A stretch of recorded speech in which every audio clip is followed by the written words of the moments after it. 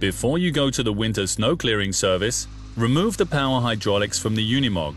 This results in considerable payload advantages and protects the hydraulic component against corrosion.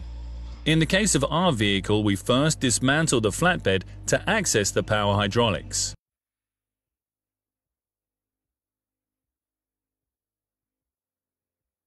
Remove the 6 drive shaft screws and then put the shaft aside.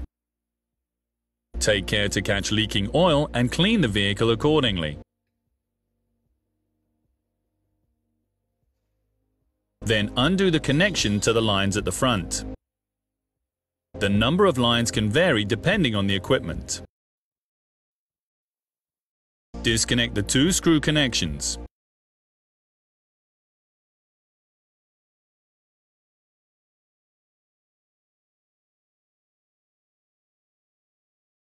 At the front of the power hydraulic oil tank, loosen the clamp of the leak oil line and remove the hose. Close the ends with a stopper. In the next step, remove the clamp of the compressed air line.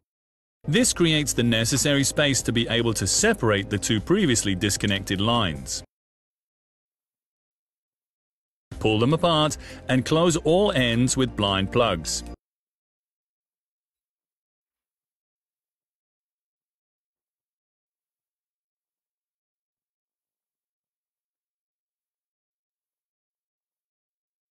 Continue with the return line from the front. Loosen the clamp and remove the line.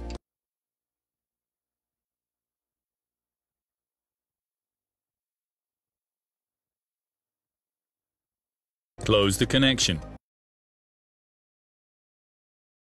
Loosen the screws of the 2 clamps and disconnect the pipe.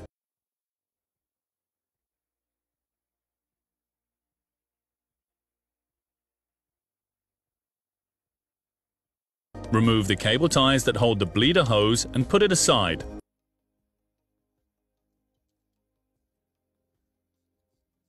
Unscrew the fixing screw of the line and the screw on the oil filler neck. Put both aside.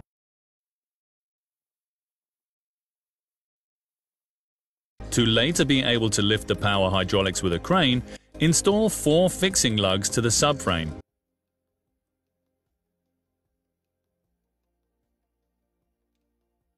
Disconnect the 2 electrical connections at the rear of the power hydraulics fan. Close the open ends with appropriate protective caps.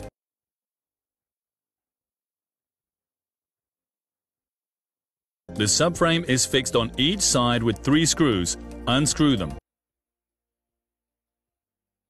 In our case, we also have lines going to the front, so we have to tilt the cab before removal. Use a crane to gently lift the power hydraulics diagonally forward. Pay attention to the rear lines.